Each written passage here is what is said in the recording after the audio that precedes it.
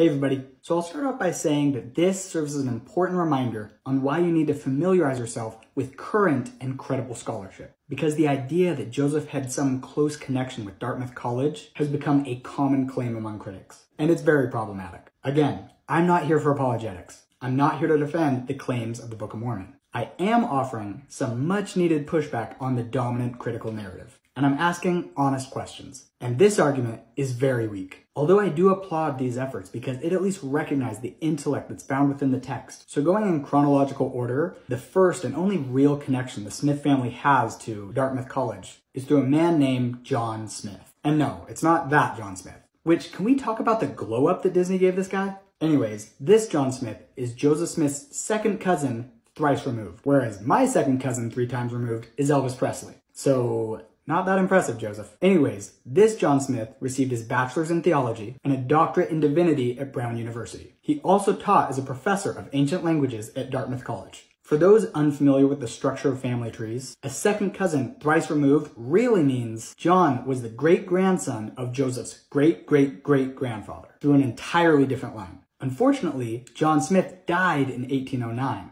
when Joseph was only 3 years old. And as much as critics would like to speculate, there is no real evidence or records of any involvement between John Smith and the Smith family. So that settles that. The second family that this comment is referring to is Hyrum Smith, Joseph's older brother. Now, it's not uncommon to see people online make this bold claim that Hyrum attended Dartmouth College, where he was exposed to advanced theological classes and ancient studies. And then Hyrum returned to the Smith family farm and mentored Joseph all that he learned. If you've heard this story, you're dealing with someone that has not done their homework and has not checked their sources. No, Hyrum did not attend Dartmouth College. In reality, Hyrum attended a grammar school for children when he was 11 years old. This school was known as Moore's Charity School. Eleazar Wheelock started Moore's Charity School to teach Native American children. Wheelock then later founded Dartmouth College. But aside from having a common founder, Moore's Charity School and Dartmouth College share very little in common. So this argument is admittedly very weak. So there's a reminder to everyone to please read current published scholarship. And to be clear, the Smith family wasn't made up of a bunch of dum-dums. His parents were at least educated that they could teach local grade school. But even this isn't enough to qualify Joseph for the authorial profile of the Book of Mormon.